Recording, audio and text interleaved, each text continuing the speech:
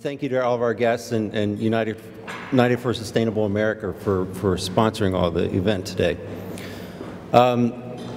So I started practicing architecture 12 years ago, and like George said, 4 years ago I decided, I got to take a break, let's go back and get my master's in architecture. And like many people in architecture, you're like, let's just go do something cool. It's a master's thesis, but I'd been practicing a while and I wasn't really a young student anymore, so I had a little bit different take on it. So my goal was to focus on something a little bit more tangible. I wanted to research something worthwhile. So in doing so, looking through research topics, I was talking to my wife one day about different topics to research, and she mentioned vertical farming to me. Up to that point, I hadn't actually heard of it before.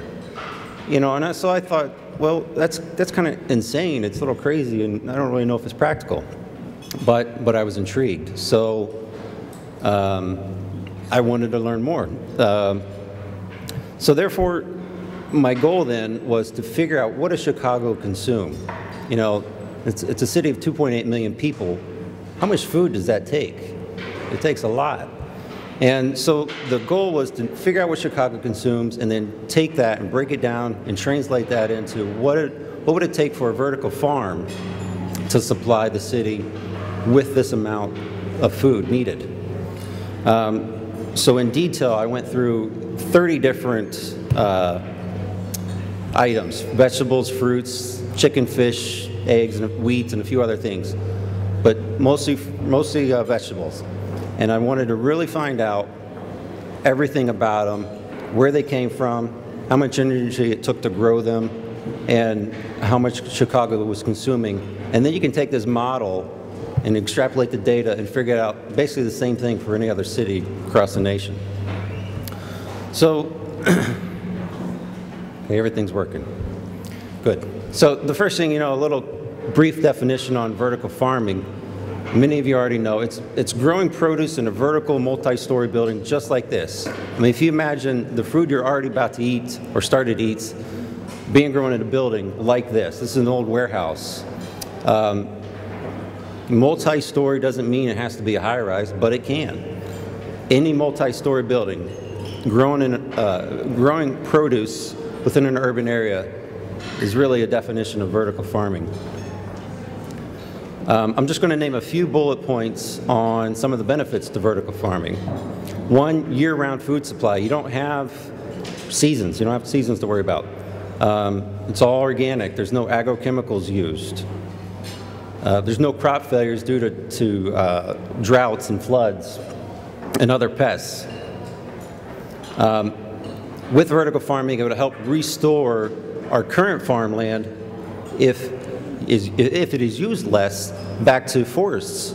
And forests would then be able to absorb CO2. They would also be able to bring back wildlife to those places that have been wiped out 100 years and used as farmland.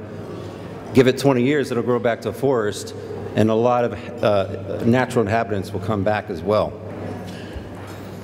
And mostly eliminates petroleum-based machinery for farming, tractors and plows. And a really big kicker is the elimination of long-distance transportation of produce to cities like Chicago. It's 2,000 miles from California to Chicago. Most produce in stores, if you just look at the little sticker on that apple or that celery or whatever, it's probably from California. Different seasons, of course, you're going to get different items that you may get from Michigan or Iowa or some other place nearby, but mostly very long distances. So a couple things I would just want to point out. There's a big movement right now with the urban agriculture, which is just fabulous, and vertical farming is really just one part of that. So I just want to point out a couple examples of what some people, entrepreneurs, have done on their own with urban farming. One is called Garden Under Glass. It's in Cleveland, Ohio. It's a mall in downtown Cleveland where this woman named Vicki Poole decided to start her own business. So she basically got some atrium space where you might see like a little kiosk in the atrium of the mall, and it has a huge skylight over top of this atrium. So she's growing hydroponic produce inside of a mall, Cleveland. She got her inspiration from Science Barge in New York. They got 2 greenhouses here using hydroponic growing, and they're getting their energy from solar panels you see in the background. And then to play along the food truck movement that's currently popping up and a lot in Chicago is the same concept, and then taking that produce to everywhere, you know, different locations around the city. Maybe every couple hours this truck moves and you're taking a farmer's market somewhere else in the city.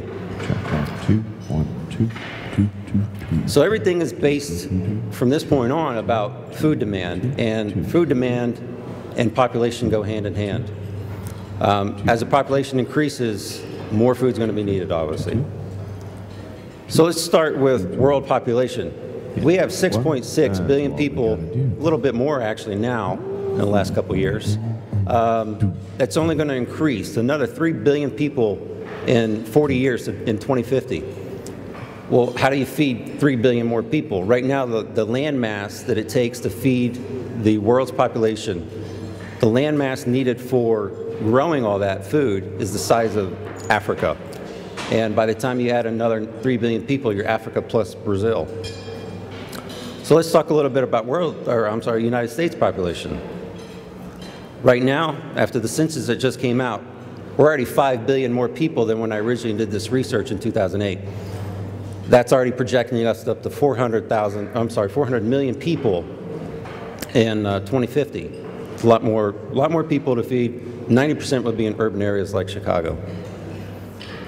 But this slide actually kind of contradicts that. You can see farming land used has gone down. So the answer is pretty simple.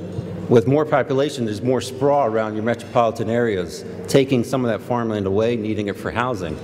And the other big thing being agrochemicals used for farming to help speed up the process and get more yield.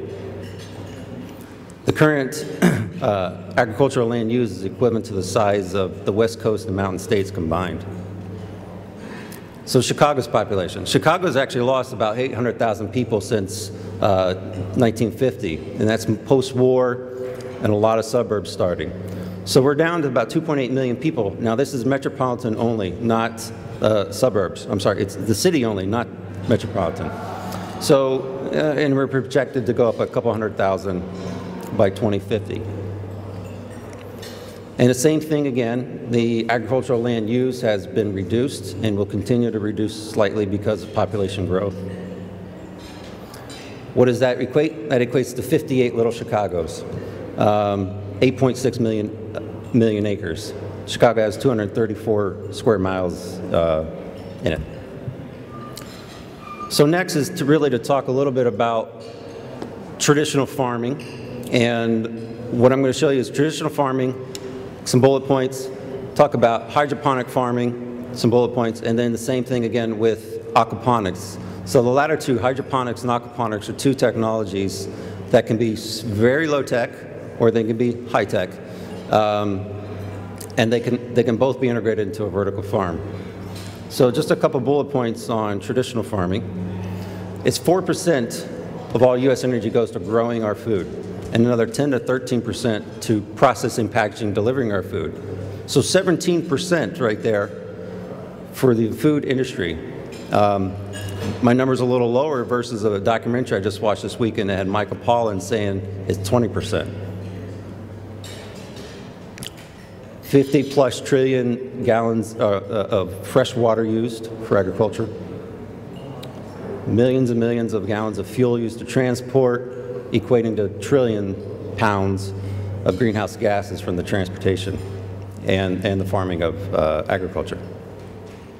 And again, some of the things we already discussed about chemicals and pesticides and transportation. One of the bigger factors that's, not bigger factors, a factor that's never thought about is in 2005, there were 715 fatalities simply related to agricultural trucking across the nation. And it's something that's never even thought of. I mean, there's trucking accidents all the time, but you never think the trucking industry, you don't put the two and two together, but it happens every year.